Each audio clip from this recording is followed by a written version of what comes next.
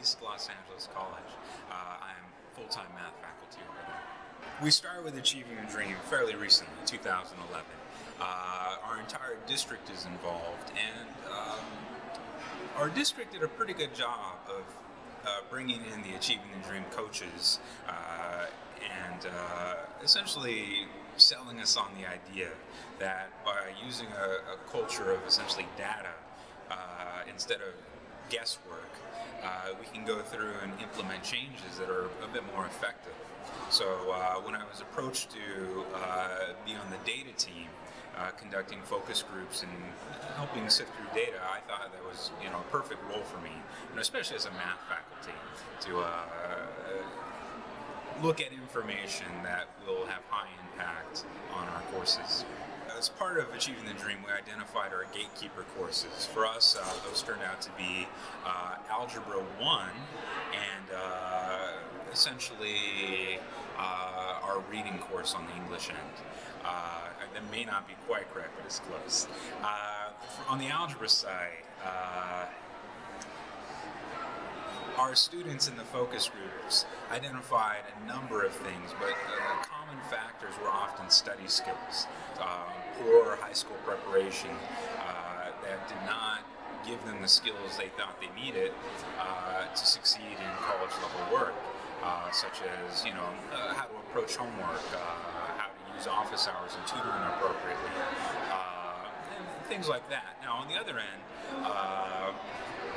finances certainly comes up a lot, high textbook costs and that sort of thing.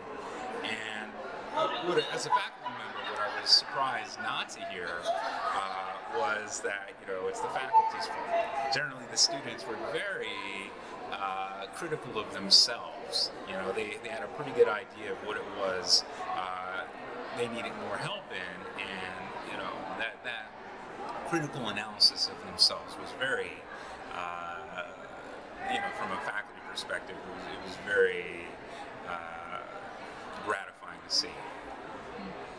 We're still in year one, but we have come up with a couple of things. So we're starting a compressed sequence of math courses. Looking over our data, we realized that students who wait more than a semester to take that next math course have a very low likelihood of ever succeeding. So the idea is, well, let's cut that time in half. So instead of having to wait from fall to spring, they can take 2 courses in the fall. So that's the idea. Now, it's in the sort of pilot stage, so we only got a couple of sections running now, but pending data, the hope is that would be expanded, and that would help solve some of those data problems that we saw. And, being here at this conference now, we're looking for ideas. SI coaches are coming up, first year experience is coming up. But, it's just taking those various ideas and making it work on our campus, that is going to be the challenge. Equity is a huge issue. Our demographic, majority Hispanic students, a lot of first generation college students. Our second biggest demographic is actually Asian students. We do get a lot of immigrant students. Equity is a huge issue, and it's an issue that comes up in a lot of ways, I think, when we talk about preparation because of high school experience, right? And our nation as a whole, of course, has this problem of low-income students not always getting a fair shot in education. So our students especially see that because the vast majority of them will test into developmental courses. So these are courses that put them 1 to 2 years behind where they should be to do college level work. So I mean, on a day-to-day basis, our students deal with these equity issues. On the math end, sure. The East LA data, I suspect, plays out in a lot of different places. 2 things that came up looking at data. Number 1, of course, is always take that next math course immediately after. Do not wait. So if you have the opportunity to do fall or summer, just do it. On the other end, our counseling folks will tell you, do not leave your math and English until, you're ready to transfer, because sometimes that's going to delay you a year or 2 years or more.